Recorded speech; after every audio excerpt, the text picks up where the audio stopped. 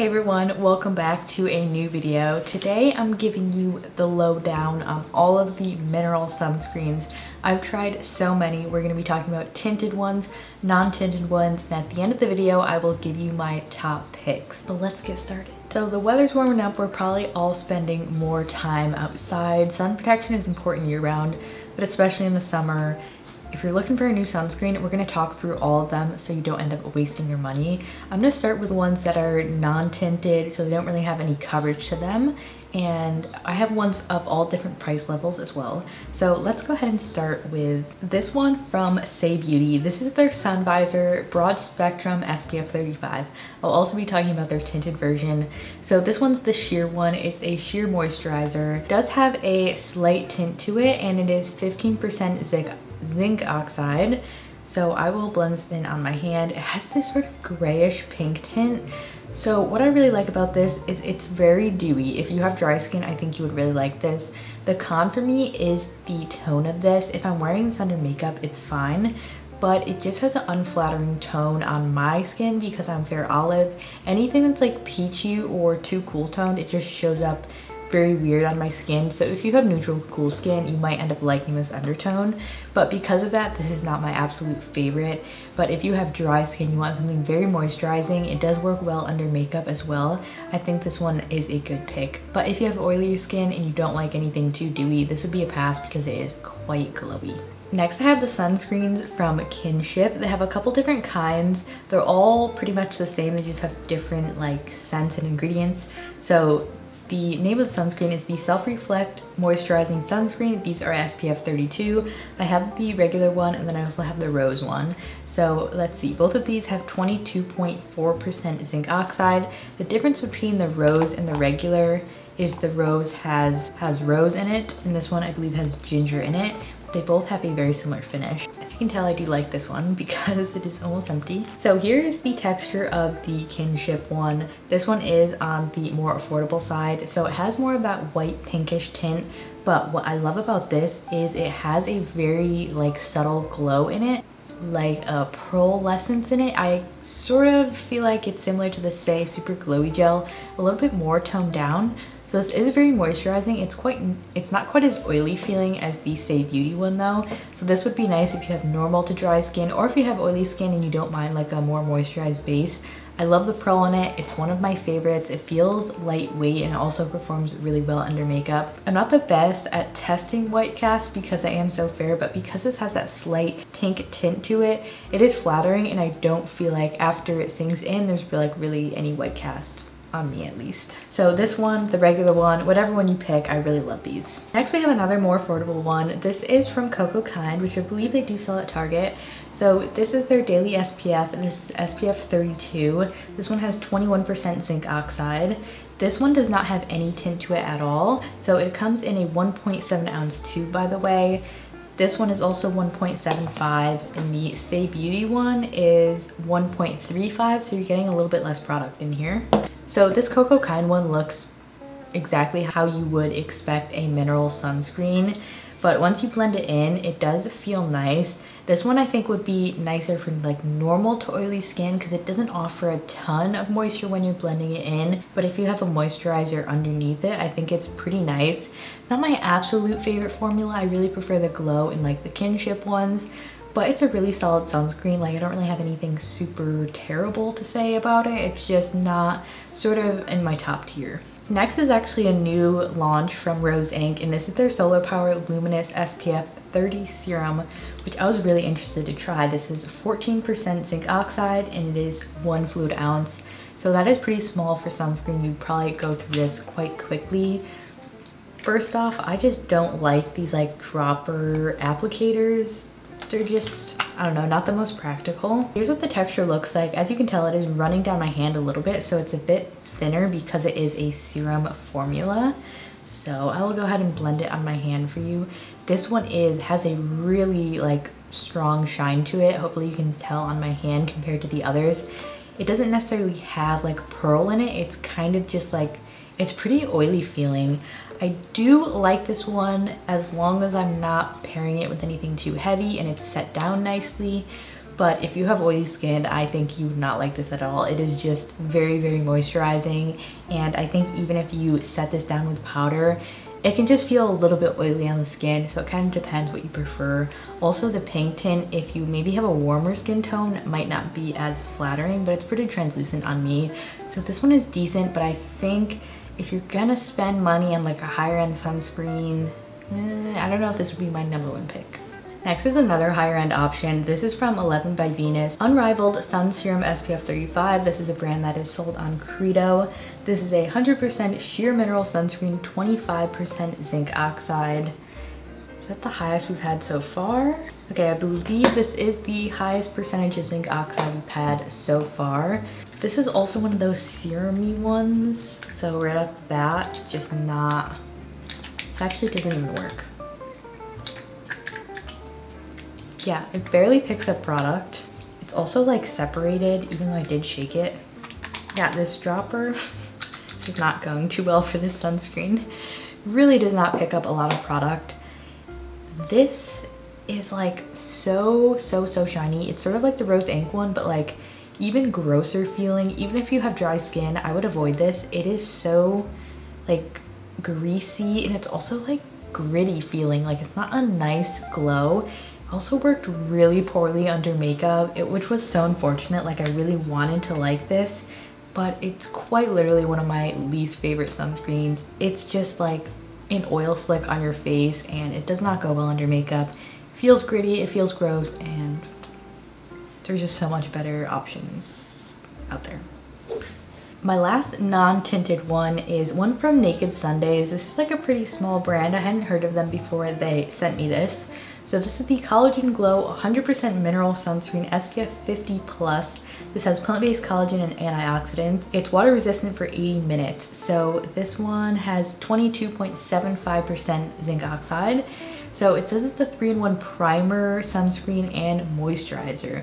What I thought was so interesting about this is when I put it on my hand, so it has this grayish undertone to it, which if you have neutral olive skin or like cool tone skin, you might actually really like this undertone and find that it cancels redness. I really like this formula. It's quite thick if you saw that initial swatch, but it blends in very beautifully and doesn't like feel too heavy or greasy. The tone is like okay on me. I usually end up putting makeup over this. Makeup goes over it really well. And it is a bit thicker, so it's gonna feel slightly heavier on the skin. But if you want something that's like pretty heavy duty, I feel like this stays on my face really well. Like I don't sweat it off easily. This one's actually a nice pick. Moving into our tinted sunscreens, these are one that are tinted either slightly or tinted enough to sort of give you coverage.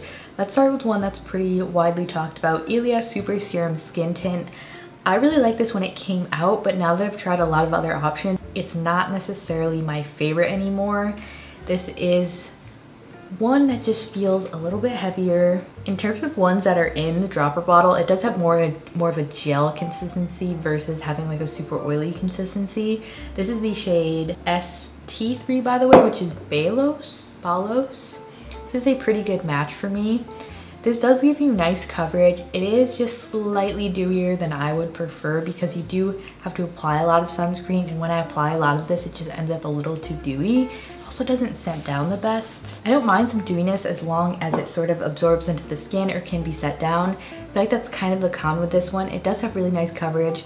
If you have dry skin, I think you would enjoy this. Maybe more oily skin, I would pass on this because it is quite dewy. Remember I wore this to the beach one time and so much sand stuck to my face, so that's like a big con with this. Maybe not more practical for like rugged outdoor settings, I guess, but maybe just like walking around in the city, like it could definitely work for you. So let's follow that up with the newer sunscreen from Ilia, which I also have here, which is the C Beyond Triple Serum SPF 40, Vitamin C, Niacinamide, and Melatonin. This does not like necessarily made to have coverage, but it does have a slight tint to it. It has this little push-up bottle. Yeah, first off, the shade, like the tint of it, I don't know. This is one of those that's like, it's very oily feeling as well. When you blend this in, the tint is okay. It can make me look a little bit orange. I don't like this because it breaks my skin out, like it gives me an allergic reaction. I'm not sure what's in this that gave me an allergic reaction, but I also wasn't a huge fan of the texture. It actually pilled with my makeup and it has this like grittiness to it. I should take this off before I get a rash. But it's just one of those that's not my favorite, and for 1 fluid ounce for the price of it, there's definitely way better options. It's a flop for me personally. Next up, we have the tinted version of the Saie sunscreen, which is the Slipcover Broad Spectrum SPF 35 Tinted Moisturizer. This is the shade 2, and this is 15% zinc oxide. So this comes in a pump bottle. I absolutely love the style of packaging that this has. So here is the shade 2. This is a pretty good match for me, I would say. I love the sunscreen. I was actually wearing this earlier today when I went for a walk. It has really good coverage, as you can tell. It's pretty much like it's a tinted moisturizer, as the name suggests, which is beautiful. And I feel like you can put a lot of this on and it still blends out to be very beautiful, and it is quite dewy, but I set it down and it like absorbs into the skin and it doesn't just like sit on top of the skin. So this one is beautiful. I think out of the higher end options, this is one of my favorites. Next, we have this one from Josh Rosebrook, which is the Nutrient Day Cream, definitely a pricey option. This is Broad Spectrum SPF 30. It's a tinted facial cream moisturizer. I love Josh Rosebrook skincare products. This, I mean, how can I make that color work? I just can't. Even if I'm like self-tanned, like it just, even when it's blended out, it just has this like orangey tint to it. It has a really nice finish, I must say. Like, it's not too dewy, it sinks into the skin nicely. The big con is just the tone of it. If you have more medium skin, you might like this. This is one, it's not super heavy duty. Like, I feel like it comes off pretty easily. I did wear this to the beach like years ago when I first tried this product, and I had to reapply it a lot and I still got like sunburnt. I should have been wearing like a hat and stuff, but that's besides the point. Like, this is, I feel like, a nice everyday one for under makeup, but in terms of like heavy duty sunscreen protection, not my favorite, and I would only recommend it if you feel like the tint would work for you. It's just one of those that's so-so. And then we have another sort of like tinted moisturizer foundation type of vibe from Tower 28. The Sunny Days SPF 30. This is the tinted sunscreen. I have the shade 16 Melrose. So this is reef safe, mineral, won't cause breakouts, vegan and cruelty free, 12.6% zinc oxide. This comes in another dropper bottle, which I really enjoy the applicator. So here is the swatch of this. I would say out of all the tinted sunscreens I have, this has the most coverage. This is essentially a light coverage foundation, which I think is really nice if you do want coverage out of your sunscreen. Shade's a little bit dark for me, but I did also wear this one the other day. This is really nice on its own. It also sets down well, but if you plan on wearing this like all day as like a foundation type of product, it doesn't last well because it starts to sort of like break down. Sorry, there's a fire truck. So it starts to break down and get cakey throughout the day. But if you use it like I use it, which is kind of just like going for walks or like shorter period of time, I think it's really beautiful. It's very nice to apply. The pigment is even. I think this is one of the best tinted ones for sure, and it has the most coverage. So it's quite unique in that way. Lastly, I have two here from Hero Cosmetics. First is the Force Shield Superlight SPF 30. So this is made for sensitive and acne prone skin. It's 17.53% zinc oxide, and it has superfoods and really nice ingredients. Love the packaging of this because it just pumps out super easily. So this is the green tinted one. If you've seen me try this or use it before in a video, you may know this is one of my all-time favorite sunscreens. You should be able to tell it's one of the thinnest mineral sunscreens that I have. If you really don't like that thick mineral sunscreen feel, this one is amazing. The finish of it is perfect. It's like a satiny finish. I love that it's tinted green because it helps to cancel out redness. If you have more of like medium deep skin, this might have a white cast on you, but there's a different option. If you have fair skin, you want to cancel redness, you want something that's very, very well performing under makeup, this is amazing. I always use this one under makeup. It's such a good primer. This I've repurchased several times. I worked with them in videos before, but I really just truly stand by the sunscreen, and it is probably my favorite. Next, if you wanted that same formula, but if you have a darker skin tone, they have this new one, which is the Superbeam Sunscreen SPF 30. So this is essentially the same formula, but instead of having a green tint, it has apricot pigment, so it has a orange tint to it. Obviously, if you have skin tone similar to mine, this is probably just going to be orange on you like it is on me. But because it has that orange tint to it, less likely to have a white cast on medium to darker skin tone. So I do like how they have those two options because both the formulas are amazing. It just depends what kind of tint you want. And even though these don't have like coverage level tint, I still wanted to include them in the tinted category because they do have like a priming tinting type of action. Since we ran through everything, I'm going to give you my top 3 picks. My first one would be the Kinship Self Reflect. This is like a good untinted version. It has such a pretty glow. It's beautiful under makeup and I really like the price of it as well, and you get 1.75 ounces. This one's just beautiful. If I want something to add glow that doesn't feel too heavy, doesn't break me out either, so good for sensitive skin, this is one of my favorites. Second has got to be the Hero Cosmetics Force Shield. Like I just mentioned, this is one of my all-time favorites. I love the green tint. It is superior for under makeup. It's the lightest feeling out of all of these, so if you have oily skin, I would definitely try this one out. It's still moisturizing, so it applies nicely, but it doesn't really leave you with a greasy feeling, so that one is beautiful. And then my favorite tinted option would have to be the Saie Slip Cover. This has less coverage than like the Tower 28 one, but I just feel like this one, between these two, this one just feels a little bit nicer on my skin. It sinks in a little bit better. I do like how this has more coverage, but because of that, it can look a little bit makeup-y. But if I just want a slight tint, this one is really nice. These top 3, if you have similar skin tone to mine, if you like similar finishes and have a similar skin type as well, those would be my top 3. If you have a favorite sunscreen that I did not mention here, I would love to know in the comments below. I'm always down to find a new favorite sunscreen. Also, if you would like a review on any other sunscreens that I didn't mention here, also comment below. Maybe I will check those out to review. I really hope you find this helpful. I know it is so extremely hard because there's tons and tons and tons of sunscreen formulas out there. Brands are constantly coming out with their own, but this was my total roundup of mineral, tinted, and non-tinted sunscreen. Give this video a like if you did find it helpful and enjoyable, and subscribe if you haven't already. Turn on those post notifications so you don't miss my next video. Thank you for tuning in to my sunscreen video, and I'll see you in my next one. Bye.